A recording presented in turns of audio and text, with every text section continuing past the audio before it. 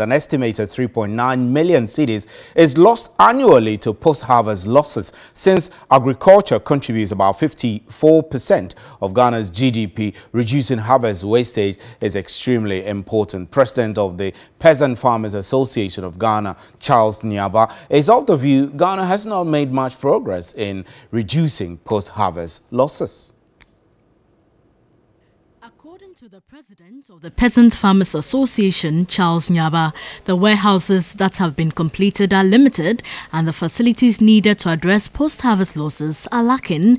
The one district, one warehouse specifically was to create storage facilities that will help combat losses that we incur after harvest. But unfortunately, that process has been very slow. As we speak, we have less than 30% of the warehouses completed.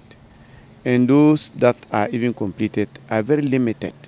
Some of them, the facilities or the components that goes with a warehouse to be able to address post-harvest losses are lacking. He said current warehouses are good for cereal storage but need more facilities such as dryers, moisture meter testers and cold stores. Some improvements have been made in reducing sorghum and soya crop commodity wastage. He said even if all the facilities are provided, the marketing of crops is what should be focused on to prevent post-harvest losses, which is what is done to reduce sorghum waste.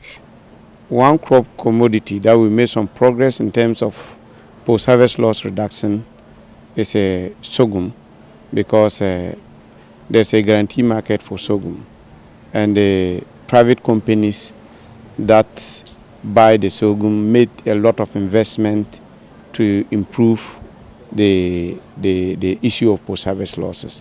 The Ministry of Food and Agriculture is yet to comment on the issue.